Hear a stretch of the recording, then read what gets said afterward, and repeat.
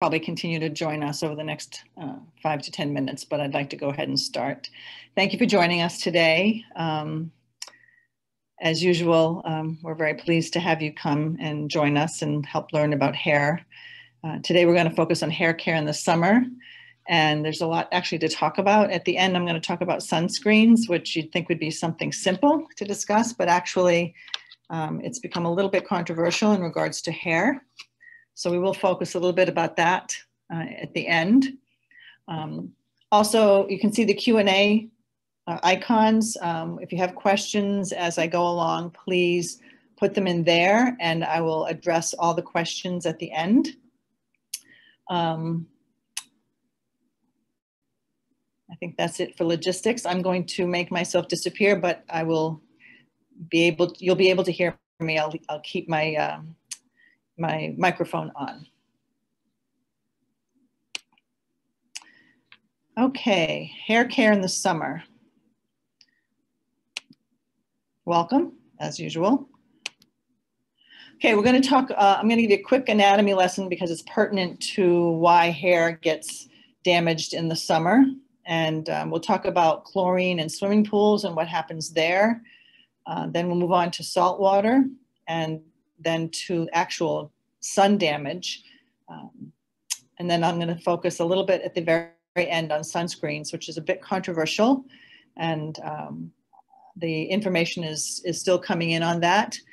So we will keep you updated as things go on. But I will talk about where things stand as of today. There's me. For those of you who haven't met me, I'm Dr. Mary Wendel. Okay, about the hair.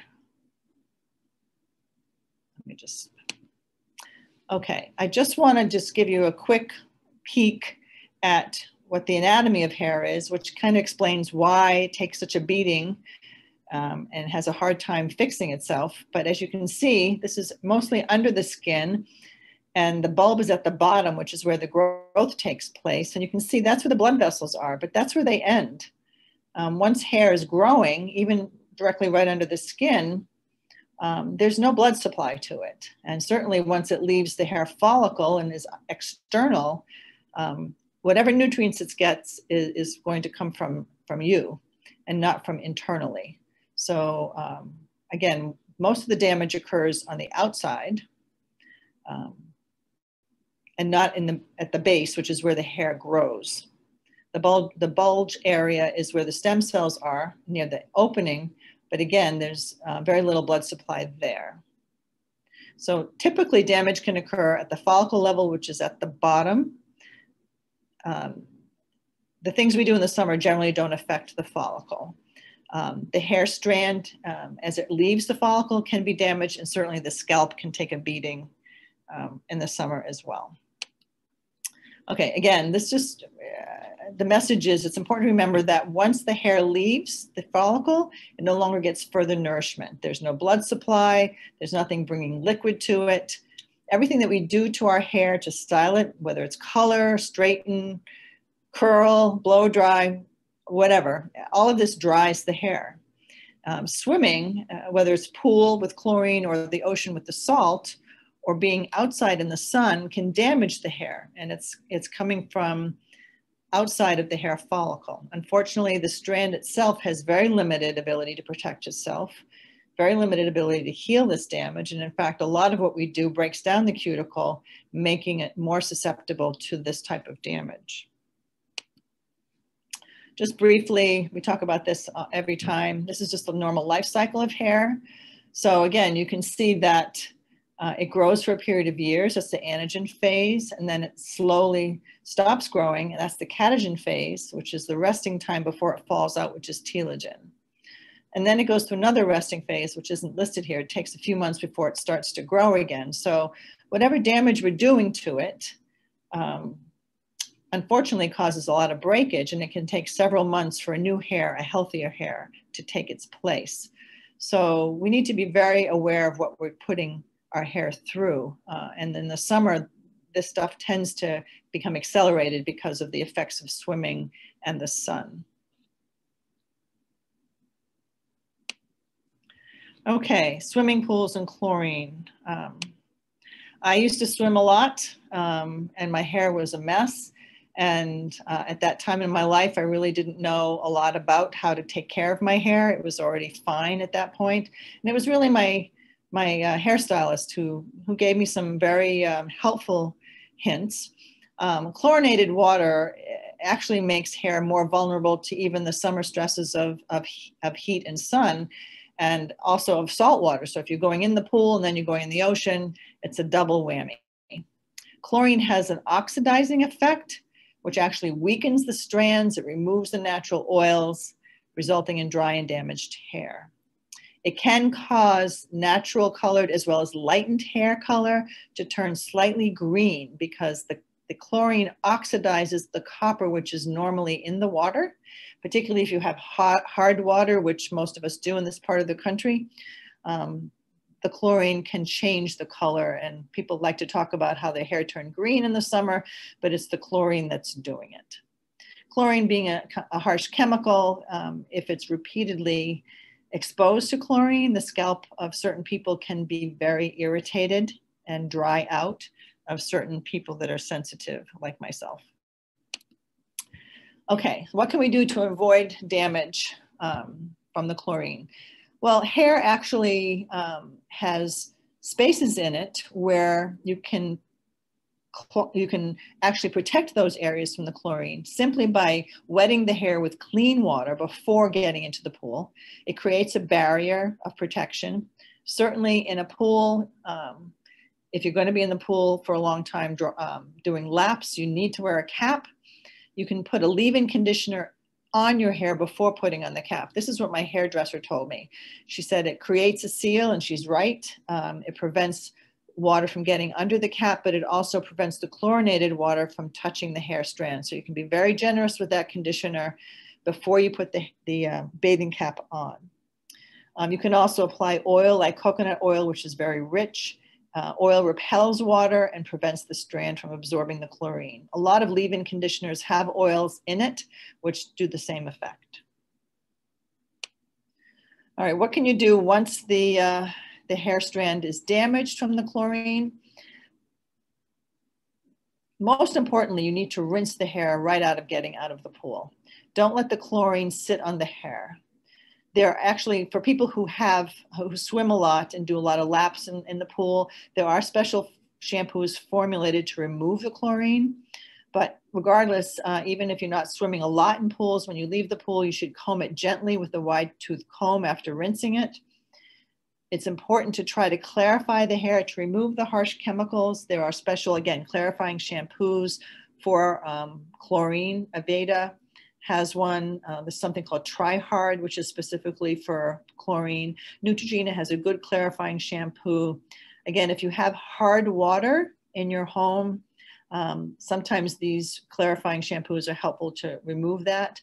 There is a hair treatment in a salon called Malibu, which can remove excess minerals that actually also exist in the hard water, including the chlorine and the copper. You can purchase this online, but I recommend doing it in the salon. Your stylist can do it. It's amazing the colors that come out of the hair when they remove some of these harsh chemicals. And again, I can't stress enough, condition, condition, condition. Everything we do to our hair dries it out. This is our Keratin Deep Conditioner, which I use a lot to help put moisture back into my hair. Okay, salt water. Salt water, we love the ocean. I love the ocean. It feels so healthy. Being in the sun feels so healthy, but salt water actually swells the cuticle, which is that outer layer of the hair strand, and it makes it look damaged, makes it look more tangled and dry. Whenever you try to run a comb through your hair after getting out of the ocean, you know it just doesn't work.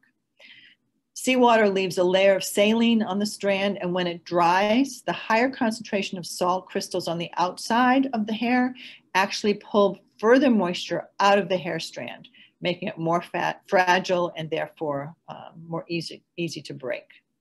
Overexposure to salt water can fade or change color. I know this used to happen to me when I was in the salt water a lot. By the end of the summer, I was much more blonde than I was at the beginning of the summer, but that's not necessarily a good thing for your hair. Lighter hair does not protect as well from the salt water and the sun, and it tends to be drier.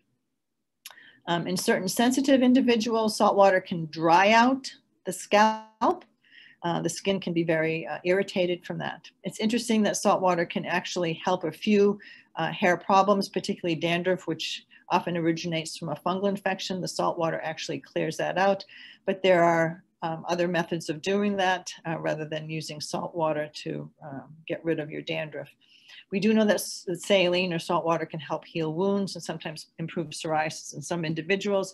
That is a scalp problem, not a hair problem. You still need to take care of the hair strand, which gets dried out and fragile from the salt water.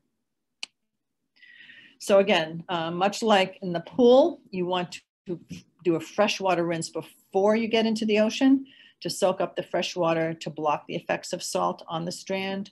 Again, consider using a leave-in conditioner even before swimming.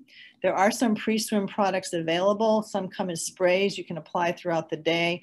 Sometimes just spraying on some fresh water helps to keep the salt from affecting the hair. Immediately from leaving the beach, rinse and wash your hair immediately after swimming in the ocean to prevent the buildup of the sodium and the salts.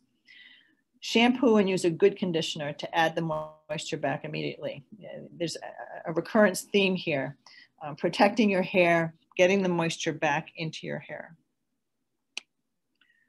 Again, treating, you want to add more moisture, you want to replace that moisture. Oil treatments like coconut, argan, and sesame seed oil, massage it directly into the hair and the scalp. You can rinse it out after 30 minutes, or sometimes I leave it in overnight and rinse it out in the morning. It's amazing how much that moisture the hair will then absorb even overnight.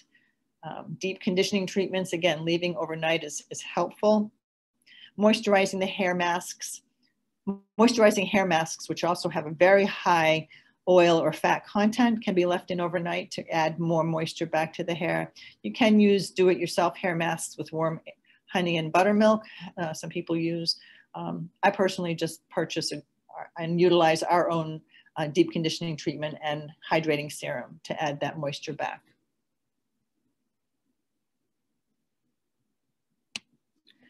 Okay, let's talk about the sun. I love the sun. I feel healthier in the sun. The winter just takes a beating on my body. I need the vitamin D. I need to uplift my mood. But the sun, there are problems, and we need to accept those, appreciate them, and really protect ourselves from the sun. Ultraviolet radiation, both UVA and UVB, is responsible for both the acute and chronic damage, both to skin and hair. Those of us that are fair-skinned and fair-haired, my skin burns just at the thought of going to the beach. The sun causes photoaging. It causes skin cancers. The hair becomes discolored. It becomes dry and brittle, becomes frizzy. Sun-damaged hair looks dry, is often unmanageable, and oftentimes won't hold a curl. All types of hair can be damaged by sun, regardless of the color, the texture, or your ethnicity. However, unfortunately, those of us who have fine or thinner hair that's lighter colored, the hair is more vulnerable to sun damage. Unfortunately, that's the case in most women that are experiencing hair thinning as well. So we're going to be more likely to experience hair damage from the sun. Darker, coarser hair is usually oilier and thicker, which can sometimes protect the hair from the sun. The sun's rays actually act like bleach on the hair. It reacts with the melanin pigment in our hair and removes the color in an irreversible chemical reaction. That's why your hair, whether you put anything in it or not, gets lighter the longer you spend time in the sun. So it bleaches it out. We love the look, but it's not all that healthy for our hair. It also damages the hair's cuticle, the outer cuticle, and the keratin protein layer. Using hot flat irons, hot rollers, further lightening hair, all make it more vulnerable to the sun. They all damage the keratin, which allows the sun and the heat, as well as the salt and the chlorine that I mentioned before, to penetrate the hair more easily and create more damage and make the hair more fragile. Okay, how to prevent and repair sun-damaged hair. So again, adding moisture back. Pre or post-exposure condition or sprays. Aveda actually has a nice sun care protective, they call it a protective hair veil. I do recommend restorative hair masks either before or after. Again, hair mist sprays, which is just clean water, applying frequently to keep your hair moist as a barrier.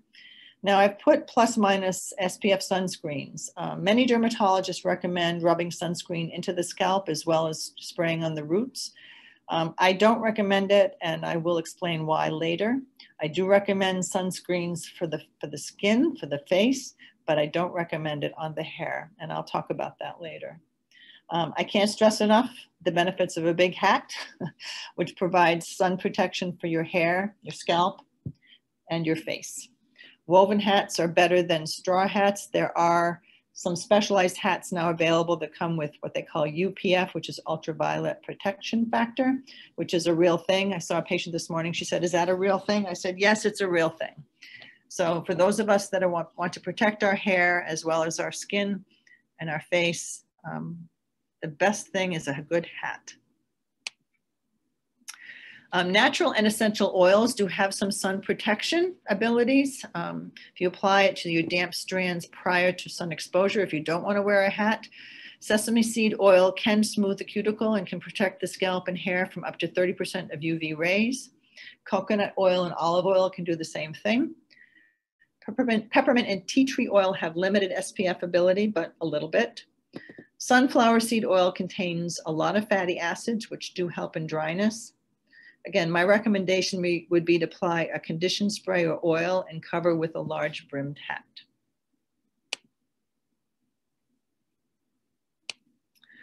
Okay, here comes the discussion on sunscreens.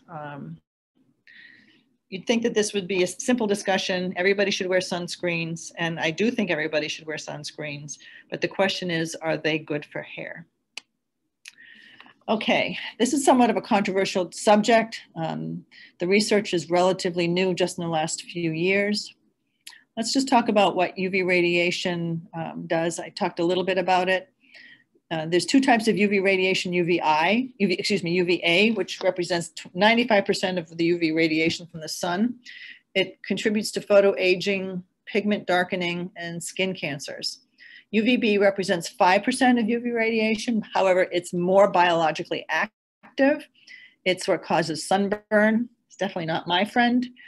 Can cause skin inflammation. There are people who actually have allergic reactions to the sun. I've had that as well when I've been overexposed. It may have some issues in terms of causing hyperpigmentation and skin cancers as well.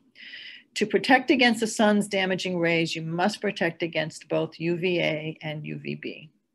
Oh, that's a typo, forgive me, both UVA and UVB. So sun avoidance during peak hours between 11 and 2, try and stay out of the sun. If that's not possible, cover with sun protective clothing, use a big umbrella, big hat, sunscreens. Okay, a little bit of education about different types of sunscreens. There's something called organic, which I think is a misnomer, makes it sound more healthy. But in fact, these are the chemical sunscreens. They literally absorb the UV light. There's a chemical reaction. It releases a little bit of heat. This is the list of the quote unquote organic or chemical sunscreens. These have actually revolutionized sunscreen and created huge business. These are chemicals. There is some research to suggest there may be some problems with them, but I do recommend using them at this point to protect our skin. I just don't recommend it on the hair. The inorganic ones, which are formerly known as physical sunscreens, actually reflect. They do absorb a little bit, but mostly they reflect the UV light. I'm sure you've heard the term titanium and zinc. They protect against both UVA and UVB. They have a lower irritation potential. They don't tend to cause as much allergic reactions. When you hear the word broad spectrum sunscreens, this designates protection against both UVA and UVB, and they're usually a combination of products that absorb radiation and convert it to heat as well as reflect it away. Many utilize both the organic and inorganic sunscreen in some kind of balance. Okay, the benefits of the sunscreen, we know the benefits, particularly with the scalp. Both men and women who have thinning hair are more prone to sunscreen. I've seen so many skin cancers on the scalp of mostly men, but also a few women coming in here because their hair is thinning and doesn't protect the scalp. And the scalp is not very strong in terms of fighting off the effects of UV radiation. So sunscreens can help prevent skin cancers. This is not a small thing. This is very important, both basal, squamous, as well as the more serious melanoma. Sunscreens help prevent photoaging and pigment changes, as well as wrinkles. And this occurs on the scalp as well as the face. So what are the benefits of sunscreen to hair? It can prevent drying and damage, breakage. It can prevent color changes that occur, especially with lighter and tinted hair.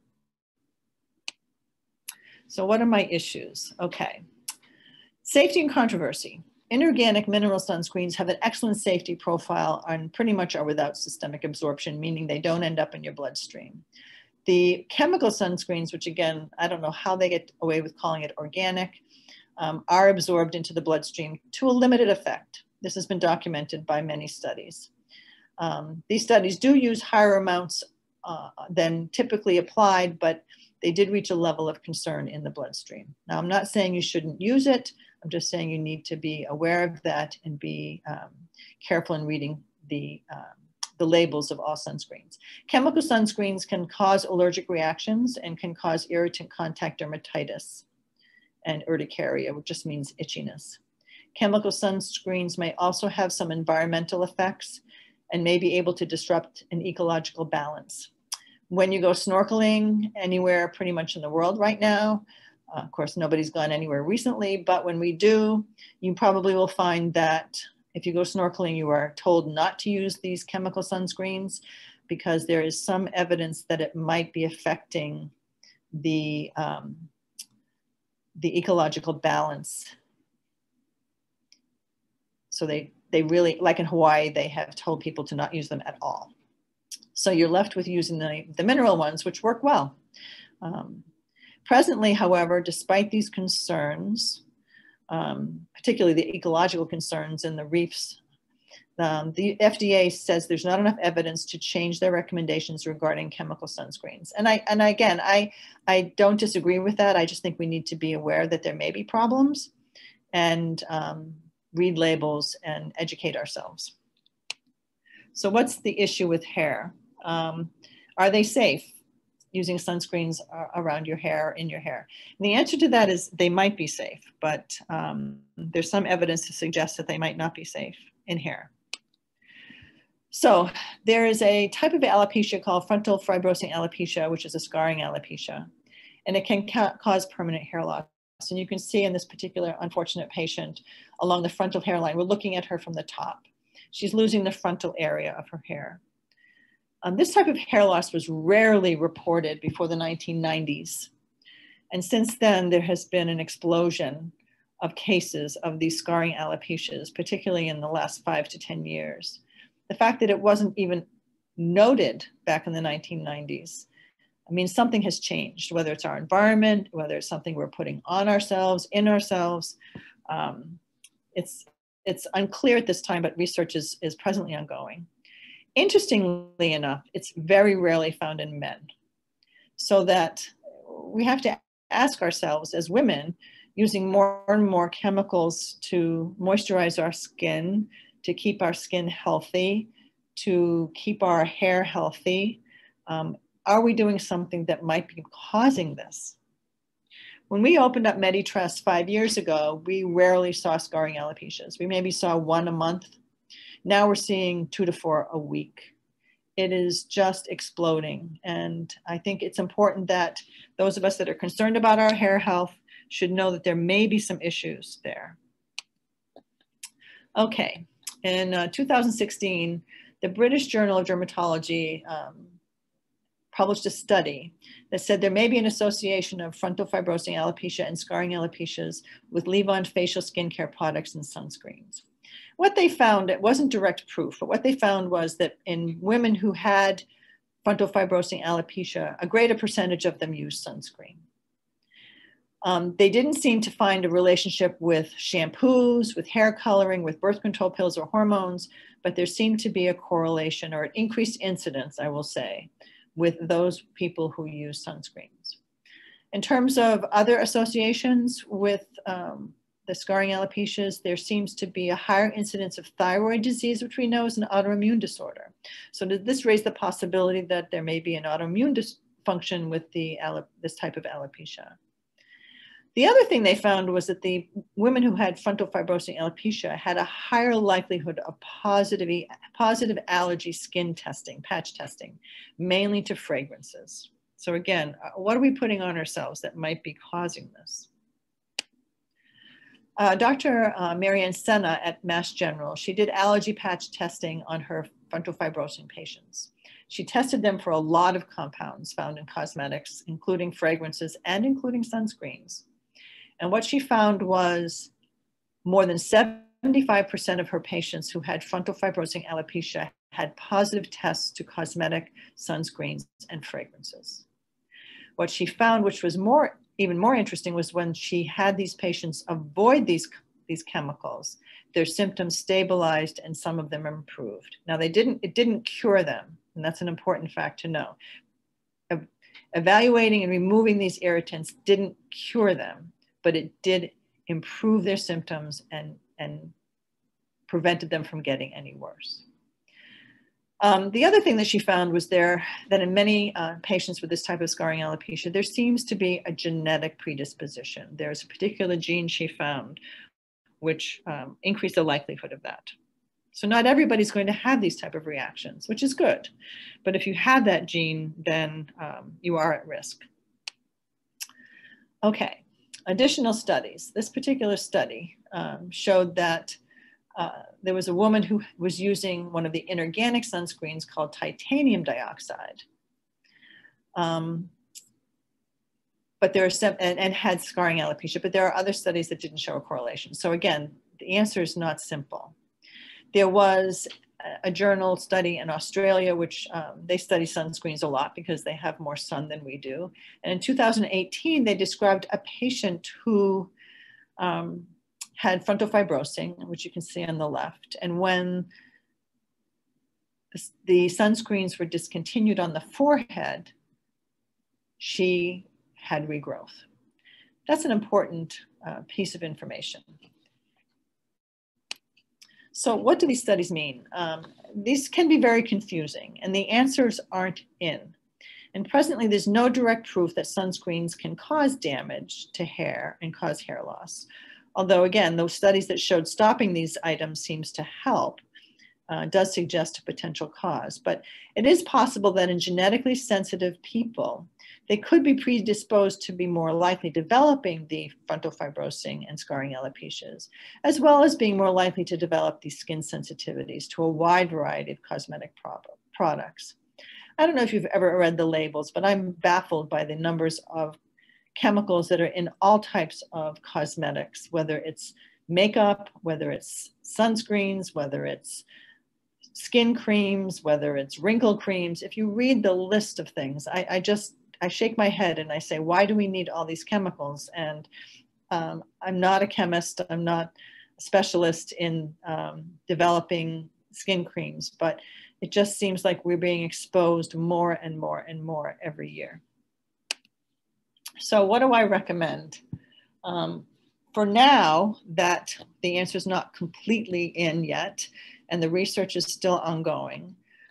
But we are seeing so much more of it here. So my recommendations are, if you choose a sunscreen and you choose to put it on your hair and scalp, to use only zinc oxide or natural oils applied to your scalp and hair strands.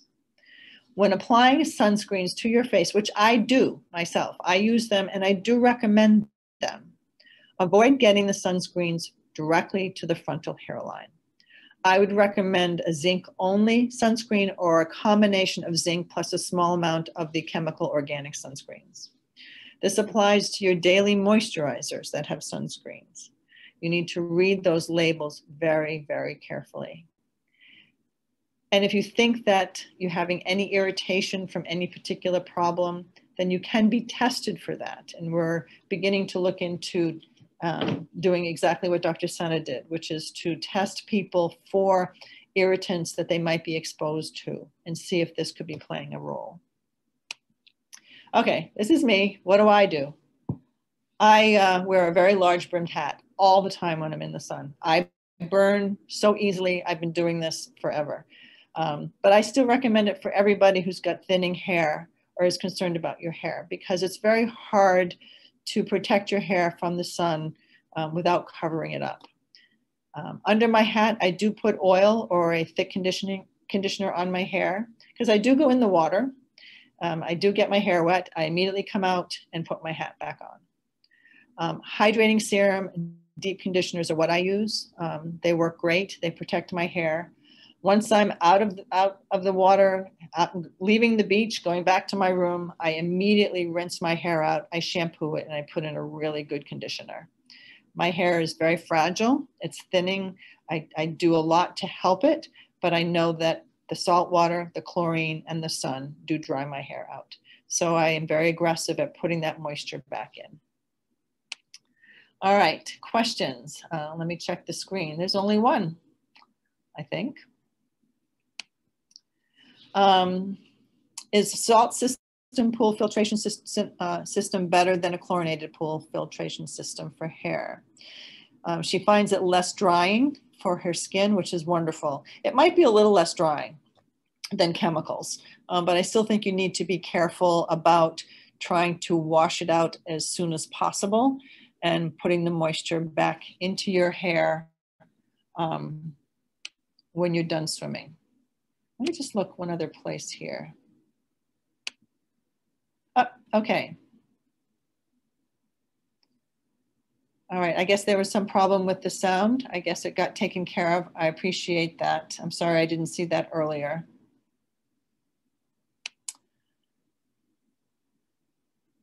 Okay, somebody asked, interesting question, not related to sunscreens, but are Botox injections in the forehead related to hair loss? There's been no evidence of that. Which is going to make a lot of people really happy. So no, I don't think so. I've not seen anything about that ever anywhere, either in the hair literature or in the Botox literature. So I think these are the only questions. If anybody has any more, I'll hang on for a little while longer. I hope you all enjoy your summer, and thank goodness it's here, and we'll enjoy the sun and the salt, and just take extra care to keeping your hair moist and get that moisture back in, and be very careful with the sunscreens. Keep them away from your hairline. A couple more questions just came in. When using minoxidil on the scalp, can you use a scalp mask over it? Absolutely. I would wait a few hours. I would put the minoxidil on and then probably wait an hour or so before putting the mask on, just to give the minoxidil a chance to absorb a little bit more before you put the mask. But I do this actually. I use the minoxidil and then I'll wait a little while and I'll put the mask on before I go to bed. Somebody asked about the best semi-permanent color or permanent color that we can do at home for people with thinning hair. What I would tell you is, honestly, semi-permanent is probably better than permanent hair color, and for all types of hair.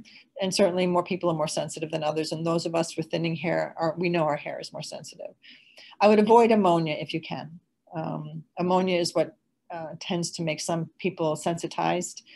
If you get your hair colored and it burns your scalp, it's too harsh for you. So I would use more of an ammonia-free rinse or semi-permanent. They're not going to last as long, but they are less chemicals to the scalp. Can you use zinc oxide sunscreen on your scalp? You can. You can. And I think it's the safest one to use on your scalp. So if you're concerned and you don't want to wear a hat, using a little bit of zinc oxide on your scalp along the areas that are exposed is certainly better than not using sunscreen on your scalp. I see a lot of skin cancers on scalps, and the skin on the scalp is thinner. than the skin on your face. There's not as much fat underneath it. The tissue is thinner, it's more fragile, and when it gets burned easily. And when getting the skin cancers removed is oftentimes challenging because the skin is so fragile. So take care. So if you're not putting a hat on, yes, use the zinc oxide on your scalp.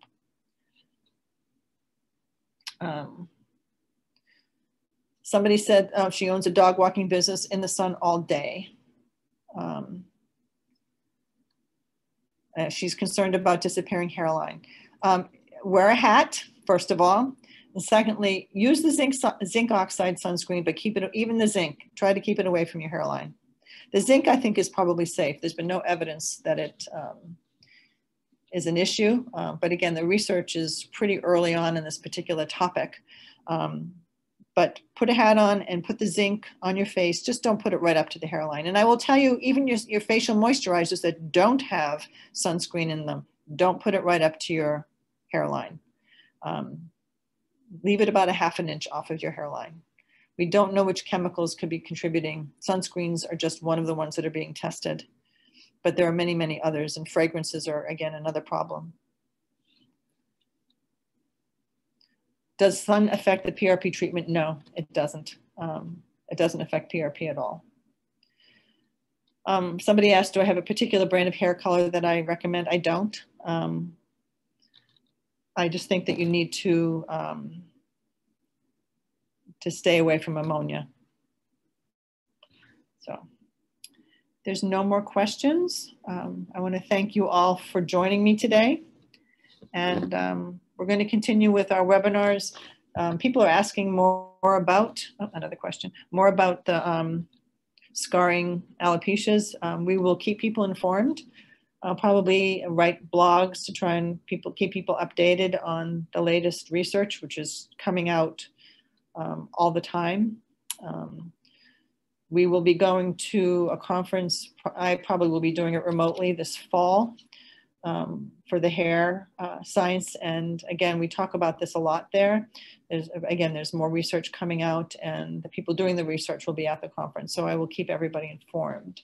Somebody asked about heat affecting PRP. No, it doesn't affect the PRP.